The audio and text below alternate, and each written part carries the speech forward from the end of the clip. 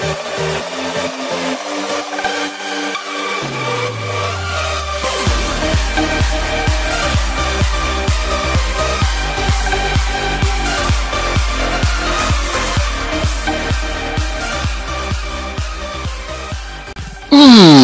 is up, you guys? Of course, welcome to another Pokemon Wi-Fi battle with yours truly, the Skyrander, and today we got ourselves a match against Freeman. And we're just gonna call him Freeman for short because that after name or addressing name are just so cool. I mean, I got Hasselquist, so guess what I prefer? Freeman is the way to go. And yeah, we battled before, and he's definitely a tough player. He's one of those top players that I do fear somewhat about because he got some predictions game down, and it really makes it tough to go toe-to-toe against him because he is somewhat unpredictable, and that obviously screws me over. And yeah, looking at his team here, he got Goodra, Metagross, Electivire, Scepyile, Gastrodon, and Charizard. Charizard is, I always thought it was gonna be his Mega, so I kept that in mind going into this battle. I myself is using Bronzong with Heatproof, because people just take for granted that I always gotta Levitate, but no Heatproof, because people tend to try to attack with Flamethrower. And Steelix, Delane with Choice Band, Malamar, Assault Vest, Mega Pidgeot, and of course the physical Dragology, which I haven't used for around 100 battles way back when I started Pocket Tubing. It's still very viable. It is a Toxic Spike Dragon Tail set, and it's working great. So yeah, let's actually get into the battle right away. Yeah, let's do it. Boom, boom, bada boom. Ooh, you hear that theme? Yeah, that's the Formidable Foe theme. So anyway, I'm just gonna start with Bronzong, and he's gonna start with the Charizard, and I was definitely, you know, it is both lucky and unlucky. I do get off my Stealth Rocks here right off the bat, but of course, you know, that Flamethrower does not enough, and it definitely should prove, for him at least, that I am obviously not levitating, or at least so I thought throughout this battle, and I just take this chance to switch out because obviously I can't do anything here. So I'm going to go into my Dragology, setting up the Toxic Spikes because he has no Spinner or Defogger in his team, so I saw it as a golden opportunity. He does, you know, around 70 or what is that, 50 in damage, which is very a lot to deal with. It is a crit though, but still. And after his Air Slash, which does around, you know, 30%, he scores the flinch here, and that is just killing me. So of course I don't get the Toxic Spikes up. I'm just gonna go for Protect because I need to recover. And yeah, he switched out to his Gastrodon, and I was so caught in this spot here because of that flinch. I decided to switch out right off the bat and don't, you know, protect stall to find out if he had to Earth Power or not. So I'm just gonna switch out right off the bat. Like I said, not even, you know, checking out if he got Earth Power or not. And of course, he goes for a Scald right off the bat. And my poor Pidgeot takes some unnecessary damage, and it just killed me. I really thought it was gonna go for another power. So I I Mega Evolve to, of course, the mighty Jesus Bird, and go for the Hurricane, which done roughly 50%, and he's gonna go for Recover just to check out how much damage I really do. And after he sees this, he's gonna go for another Scald. I was really fearing that it could pack the Ice Beam, so I'm just gonna go for another Hurricane, hope for a Confusion, to be honest. And the Scald comes here, and I must say, Pidgeot gets a nice boost in his bulk once it Mega Evolved, because he took that Scald like there was nothing. And basically I did expect him to switch out here, so I'm just gonna go for Heat Wave. I did expect him to actually bring the Metagross. Luckily for him, I guess, is that he goes to Electivire, which obviously would take a good chunk of damage from this Heat Wave. And basically I had to switch out here because I couldn't risk this thing in case it was Scarfed. So I'm going to my Alphalix, soaking whatever comes my way. He is actually going for the Ice Punch. And yeah, no. So anyway, I'm just gonna go for Stone Edge, hoping for him to switch into his Charizard, which I thought was a better choice, but you know, I missed the Stone Edge anyway, and Gastrodon of course is going to make my day so much more beautiful in any possible way, really. So I am forced to switch out yet again, so I go into my Reminol because from here on out I'm just want this thing Toxic. I didn't see him switching into his Metagross because Bronzong obviously walled this thing out pretty nicely, to be honest, and I don't think he figured out that I got the Heatproof yet, which means that of course Earthquake will have hit me for super effective damage, but I really didn't think it would switch out to it. So I went for Toxic, and luckily for me he goes for his Goodra, And well, basically at this point I was just like, alright, I can probably go for an Iron Head here. I was really hoping for outspeeding him and go, you know, getting the flinch.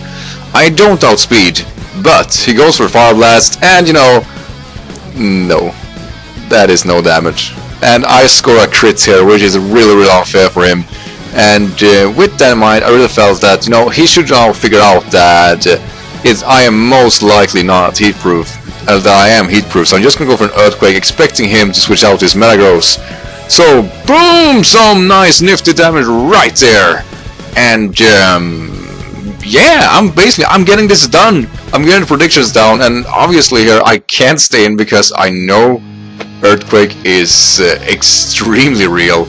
But he will actually switch out, which I did not expect. Oh, right, I actually stayed and go for another Earthquake. I was basically gonna sack this thing, right.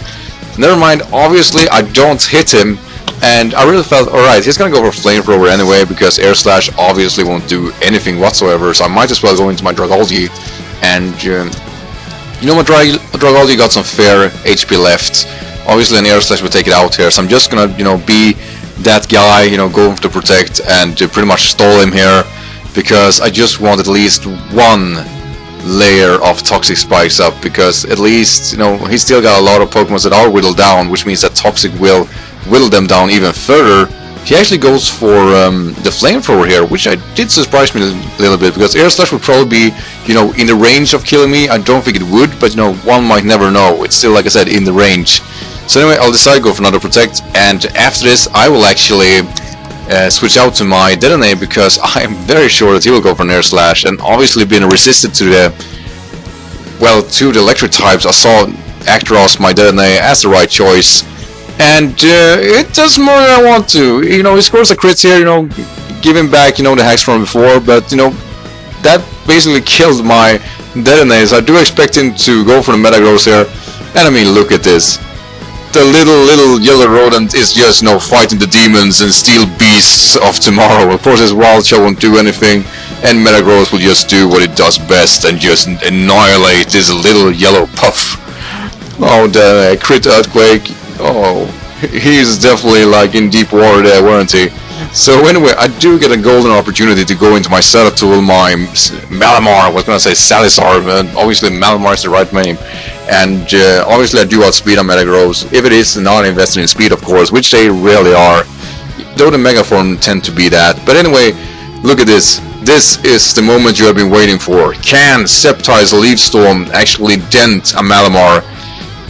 I really thought it would, I really were, but is showing me that he is actually a mixed set. So this Leaf Storm, I really nom that shit right off the bat, don't I?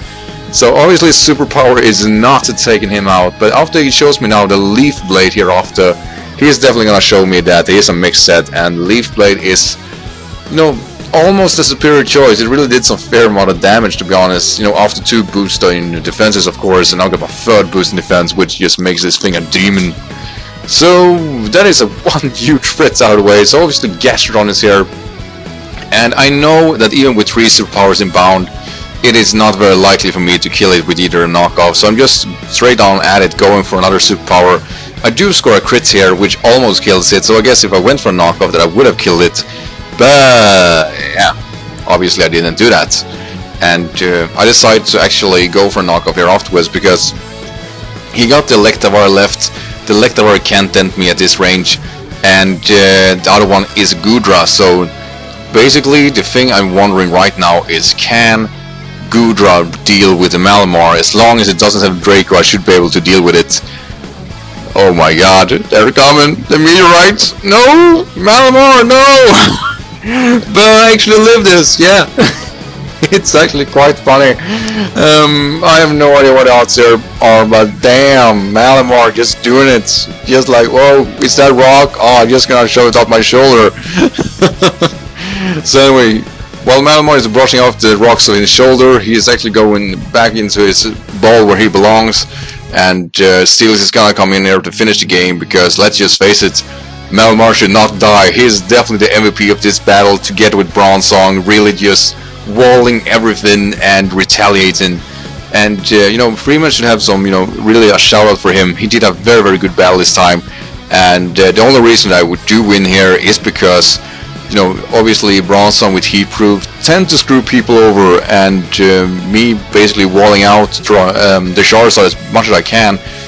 Obviously the Charizard was the biggest threat because of the sheer bulk that Pokemon do have, but getting rocks up and of course getting some poison out of the way really paid off for a pretty much wide open for me to get in and actually trying to finish off this game really easily. And yeah, definitely good predictions on my part that, you know, in the end made me win this game or battle.